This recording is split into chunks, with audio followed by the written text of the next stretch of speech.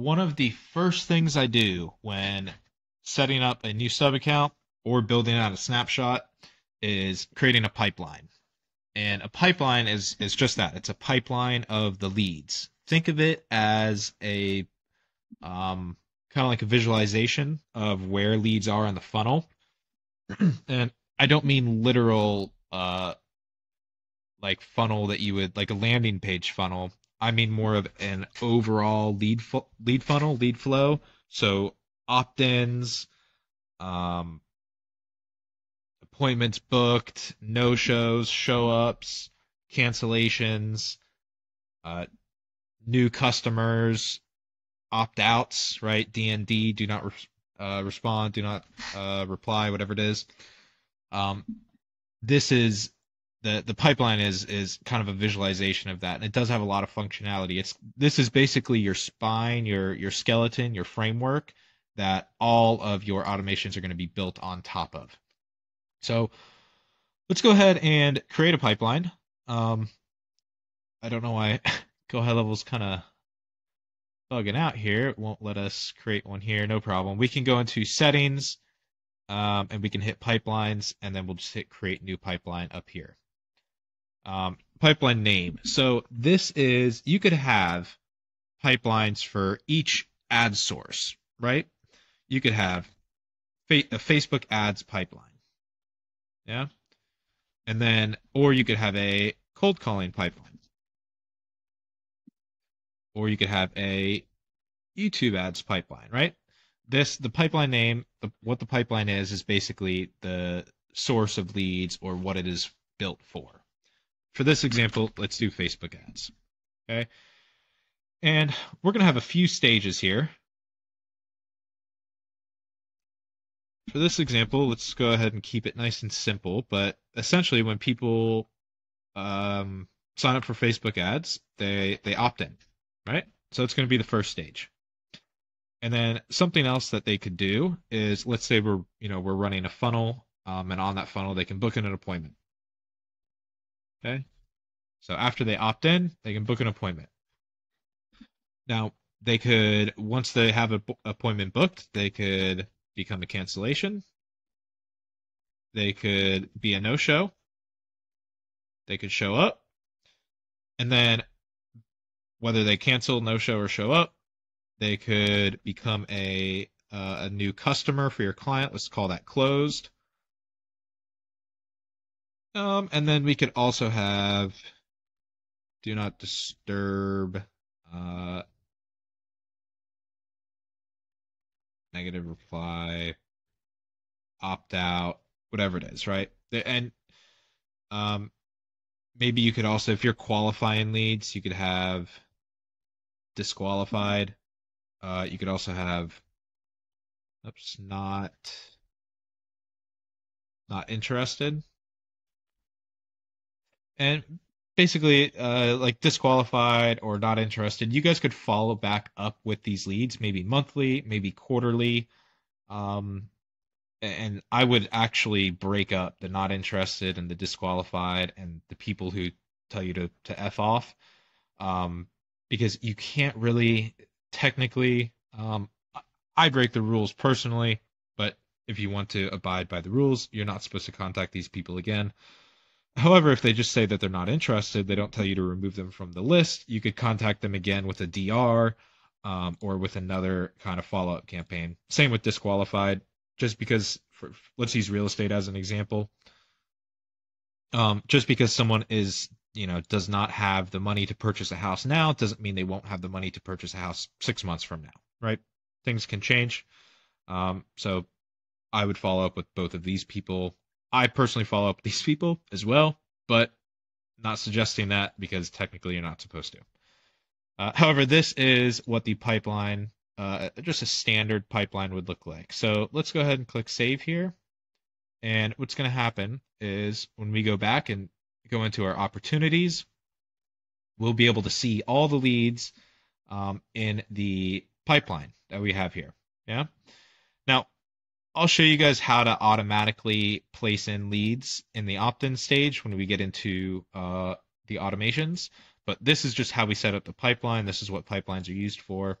And essentially, now that we have something to visualize, let's just go through like a quick rundown without getting into automation details, because I do want to have a specific video about automations because there's so much. But when a lead opts in, they will automatically show up in this opt-in stage, right? And these individual tabs are pipeline stages, right? So this is the pipeline, and then these are pipeline stages. And when a lead opts in, they'll show up here, and you'll have a list of leads that show up here. Those that book an appointment will automatically be moved over here. And again, I'll show you how to set up the automation for that to happen. Those that cancel be moved here. Those that don't show up or show up will be moved here. And I'll show you guys how to automate the tracking of show ups and no shows, which is so useful, but we'll have a video on that, etc. Right?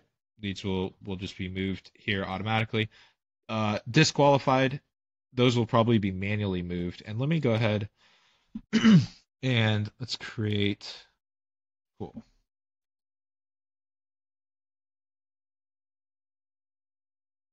Now, you can, excuse me, you can drag these leads over. So a lot of this will end up being automated, but some of these, like, you can't automatically disqualify someone.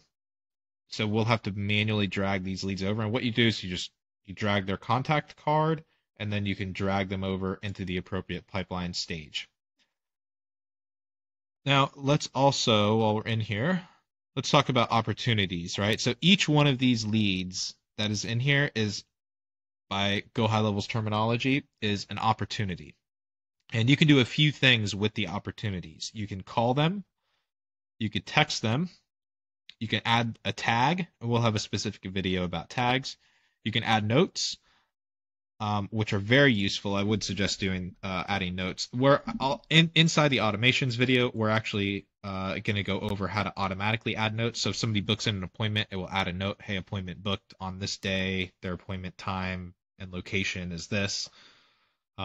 Lead opted in on this time. We'll automate a lot of the notes, but if you want to add a manual note, such as callback in January, I don't know, out of town until then, something like this, we can add this note here, and then that will help, back end, like a VA could check the notes.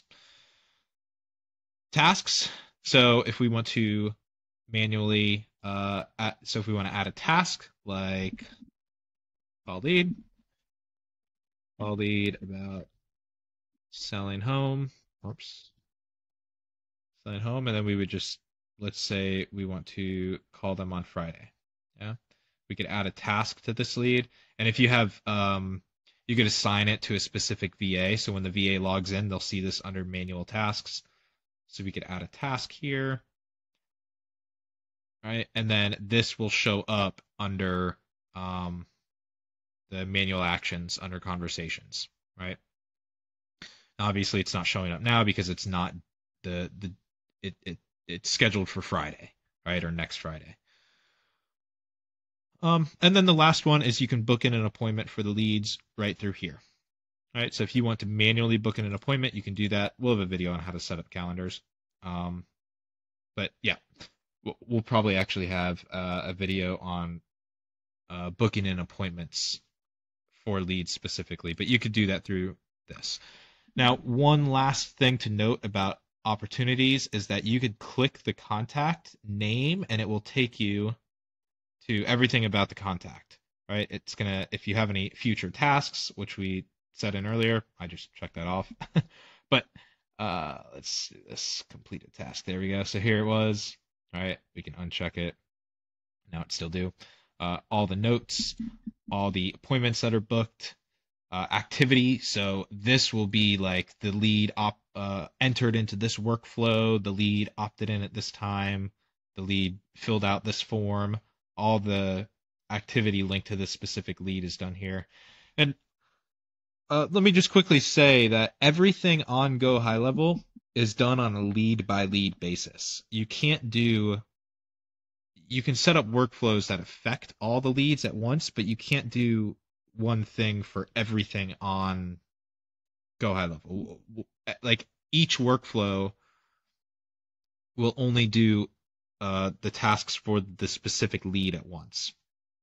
So everything is done on a lead by lead basis. And I guess that'll make more sense when we get into automations.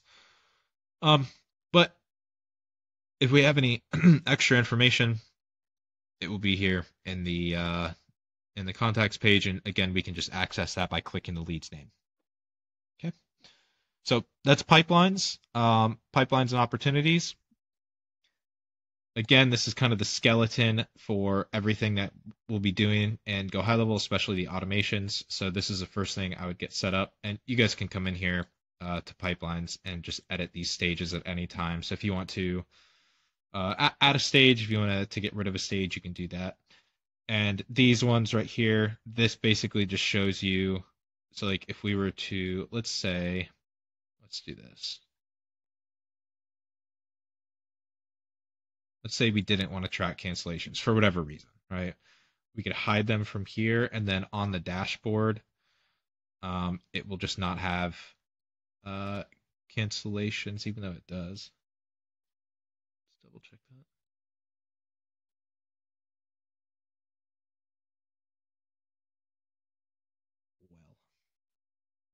Well, there we go. Just took a second to update. So now the cancellations aren't here.